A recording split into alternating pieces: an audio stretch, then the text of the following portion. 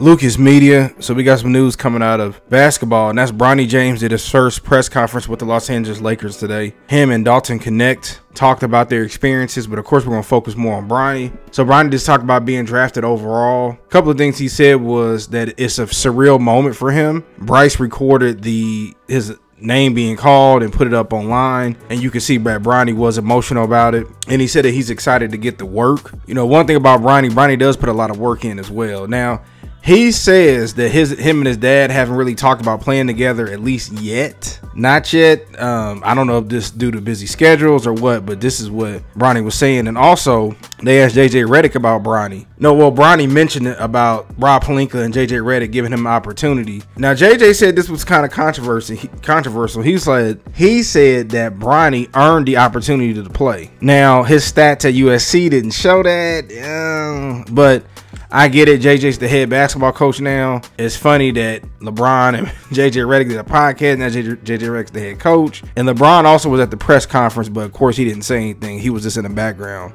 Bronny also said one more thing as well, that he wasn't given opportunity to play due to his medical injuries. And I also feel like he was taking a shot at the head coach, the former head coach there. That's just my opinion. But he kept emphasizing how he wasn't really given a chance to play. So I don't know if that was a double entendre, but like I said, Bronny was coming off the bench. He looked out of position. They was trying to run offense through Boogie and Isaiah Collier.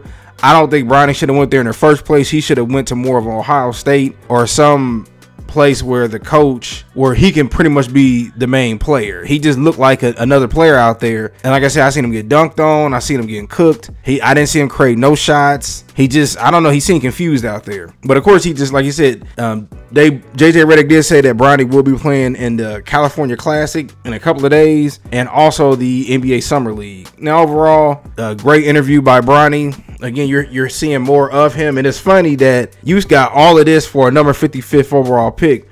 But now he got this multi-million-dollar deal with the Lakers, so clearly they with him for the long haul, or until at least LeBron retire. You know what I mean? But I really want to know how this summer league is going to be.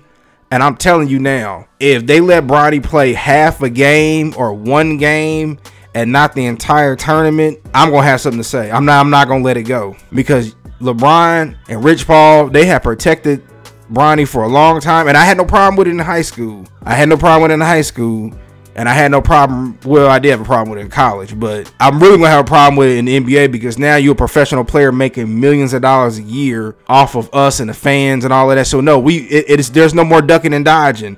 There's no more ducking and dodging questions. We want to know everything, and I'm talking about as a fans. So I don't want to see him play a game, a half a game, and then they sit him out, and then you don't even see him again until the opening season. No, and again, and to the people who don't really like it, don't understand it, yes, is it nepotism? Yes. Would Bronny have been picked if he wasn't Bronny James? Absolutely not. Nobody was going to pick him. I'm sorry. I know ESPN and all these other sites or major media outlets, they can, they paint this narrative, and they're great at that, honestly.